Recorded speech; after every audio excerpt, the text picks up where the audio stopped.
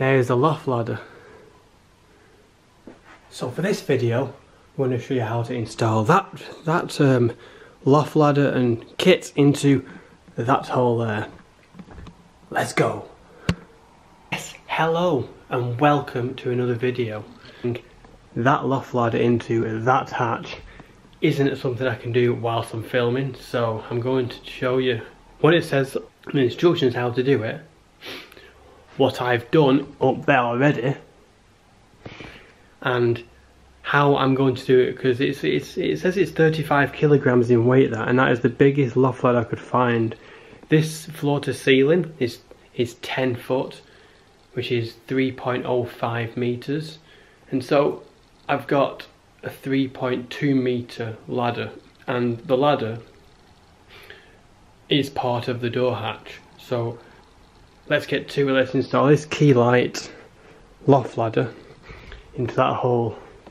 But if you haven't already, don't forget to subscribe. So what you get when you open this thing, you get some feet, you get the pole to obviously unlock it when you have to. You get the ladder, which does come undone via those bolts, etc. all the way around. You get the instructions how they suggest to do it, and you get 12 screws. So you can take the ladder and this ladder off, and so you can wedge it in. But this is a one-man job, DIY effectively. Let's try and see if it works, and if it doesn't, oh well.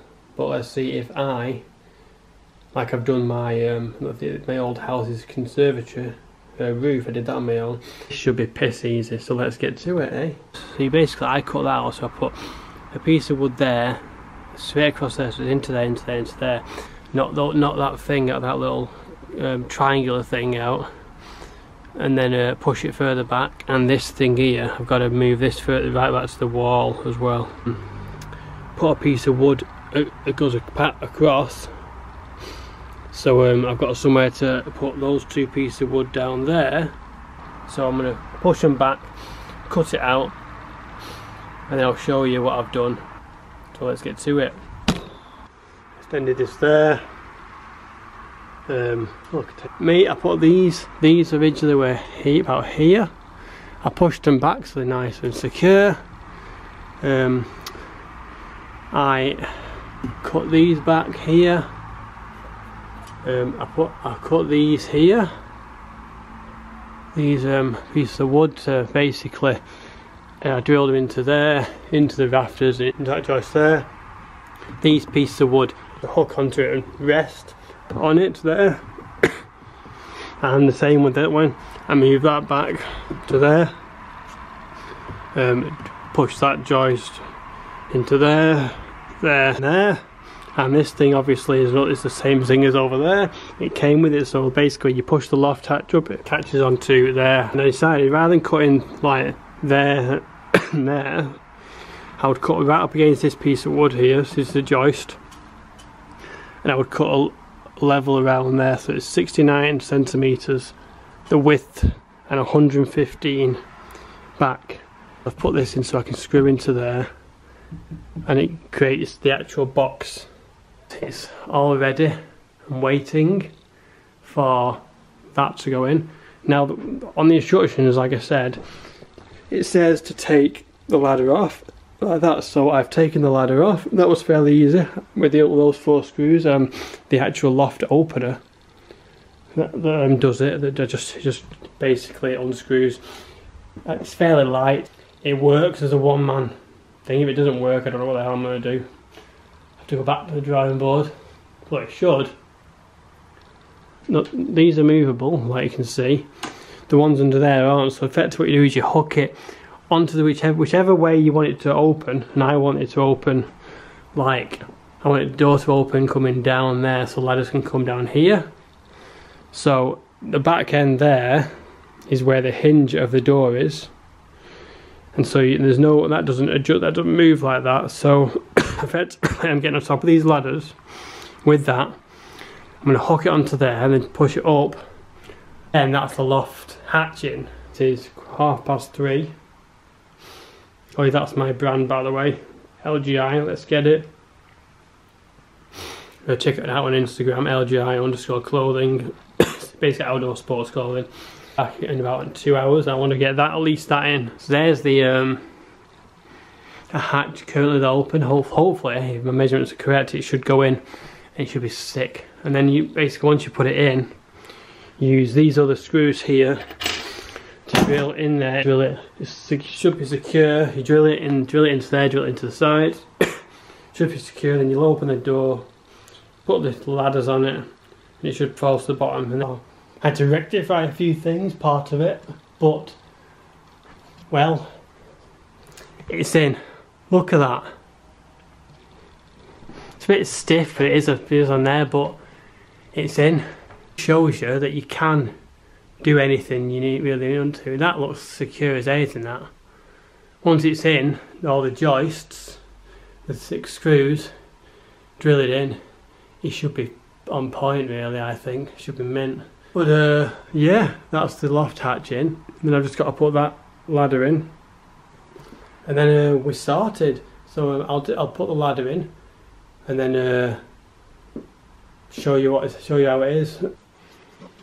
So as you can see, I've just dropped it down. Basically, you pull this up. Ow.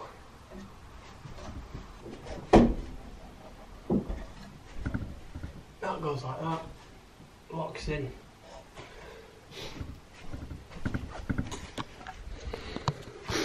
And there's the loft ladder. That works, loft ladder. I had to make sure you're cutting out a structural roof joist, so I had to find out how to do that. Dan was a really good man, joiner. We got a 6-7 minute video and he was straight to the point, but he's a professional. I'm showing you how I did it as a DIYer. So, but I need to get a light up there and the roof fixed and new insulation and then some stuff to make it lighter up there, because I want it to light. It's not dead bright, so I can store stuff. I need to also put some flooring down up there as well. But what I used to do this job was I used a multi-cutter. I also used a miter saw. You don't have to use a miter saw, you can use a hand saw. I did use a hand saw as well for quick cuts, so I used a miter saw, which is like an Evolution miter saw with a multi-blade, so it just cuts through everything. I had for pilot holes, I used my normal drill. You really need an impact driver. They cost about 50-60 quid. So it's about 200 quid's worth of tools, but I've bought these tools in general for other stuff around the house that I've used anyway, but that's the tools I used. You can probably buy, if you have a friend, you can probably borrow all these tools. I also had various different lengths of screws, thicknesses of screws, because some of the screws that came with it just weren't big enough or long enough or thick enough for my liking. So I changed some screws. I put extra screws in. Some screws weren't as good, so I changed them. So anyway, there you go. A loft ladder, DIY style. If you enjoyed this video, don't forget to subscribe, click the notification bell and press that thumbs up thing. It helps the algorithm, and I just want to show you that you don't have to have trades always. It took me about 4 hours this to do on my own. Most of the joiners will probably do it in an hour and a half, maybe 2 hours, but I'm not a qualified joiner. I had to figure out how to do it with the instructions. This was helpful for you, because that's why I make these videos, to make it helpful as I can be, to show you that you can do it and what would the next stage of the renovation project basically. So this is part of the renovation project of the house, but this house, where there is we have got a playlist called house renovations. So and I'm going to go through the house soon with what we've actually done up to now from all the updates. So if you go to my channel and check out the renovation project of this house, then that'd be great. Thank you very much, and subscribe. Thanks again. I'll see you soon. Bye bye.